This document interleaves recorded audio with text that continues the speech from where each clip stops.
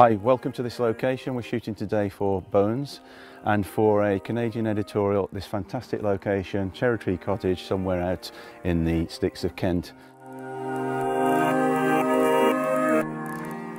Working today with a single light setup, which is the Gemini 750 with a travel pack, which is fantastic for this type of work because it's portable, you can move it around, and it gives out quite a bit of power.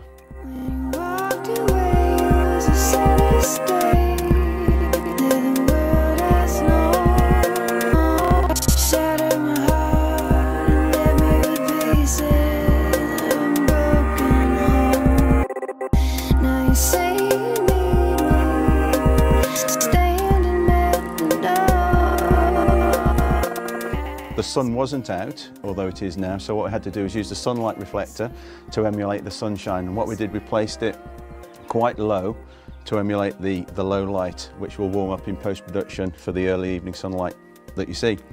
The quality of the light on this is fantastic. You don't need to put much power through it at all to get a lovely soft and translucent effect on the skin, but yeah, thoroughly recommend it for this type of lighting.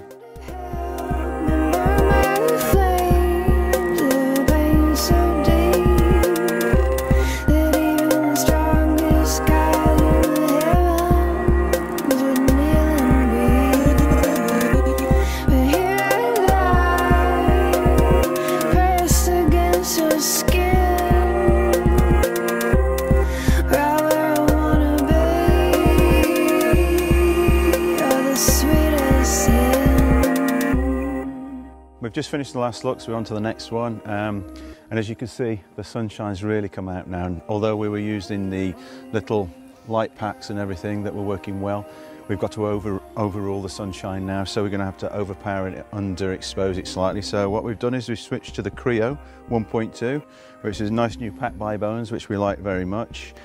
We're going to use one of the power heads, and we're still going to use the sunlight reflector to try and recreate the sun still.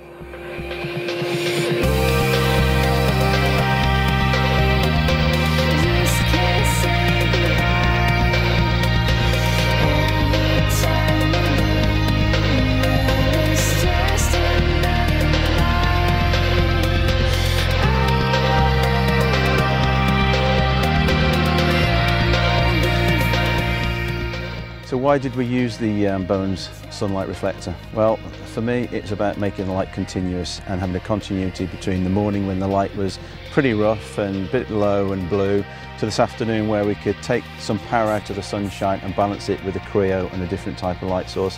So continuity of light source, control of light, and I suppose the lightness on the inside of the reflector gave us that beautiful, soft, early evening glow. With a bit of post-production, it will balance for this time of day.